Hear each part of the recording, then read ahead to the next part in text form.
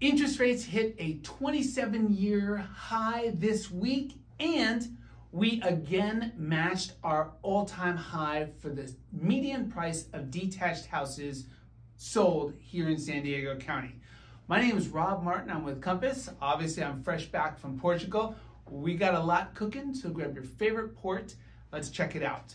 So in June, we saw a spike in inventory as I referenced here. And with that said, I noted then, and I'll note today, we only have 1 1/3 months of inventory.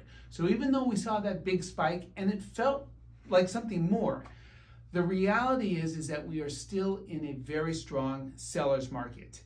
And our inventory today has stabilized. We sit at about 1,600 detached houses available for sale in the county. Now, with that said, compared to 2021, we're not selling a lot of houses. In 2021, we were selling about 2,000 houses a month. And today, this year, we're selling between 1,200 and 1,400 houses per month in San Diego County. But coming down from the 6 million units that we sold in 2021 to last year, when across the country, we sold about 5 million homes across the country. And this year, we were only on track to sell about 4.3 million homes. But just this past week, the National Association of Realtors came out and said, hey, we are going to finish this year strong. We are actually going to sell about 4.85 million homes across the country. And what that means is the following.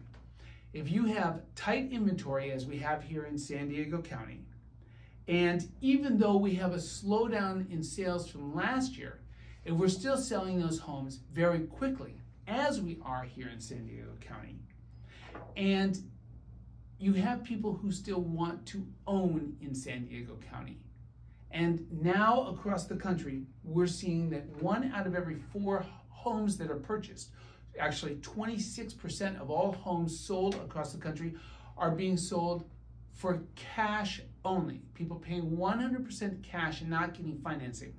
When you have that type of competition for cash and you have interest rates at a 27-year high, well, if you're a buyer or you're a seller, and if you're selling your home and somebody says, I will pay you all cash, you know that that deal is going to close.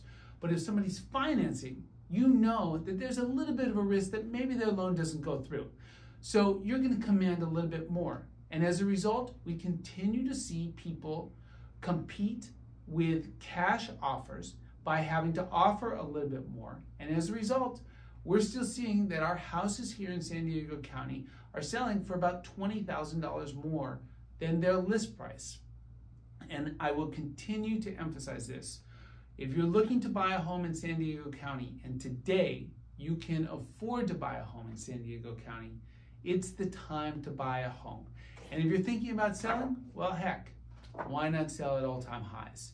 If you have questions about the market or are curious about pricing, please let me know. You can reach out to me any way you'd like.